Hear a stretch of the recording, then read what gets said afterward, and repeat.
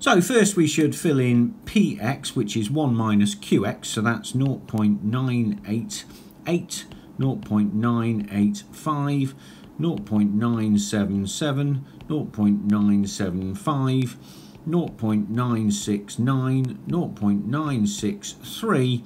0.956 and 0.948. Okay, so basically the probability that exactly one of them dies in the next 2 years, we have either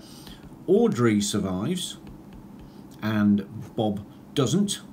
which is 2p69 times q71 add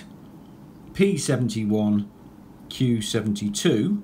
aka 2q71, or Bert survives, which is equal to 2p71 times q69 add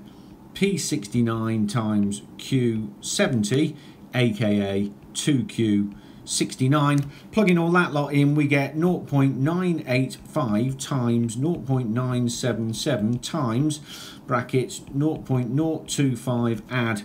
0.975 times 0.031 add 0.975 times 0.969 times brackets 0.015 times 0.985 times 0.023, and adding all that lot and putting it in a calculator, we get 0.0887, which is answer E.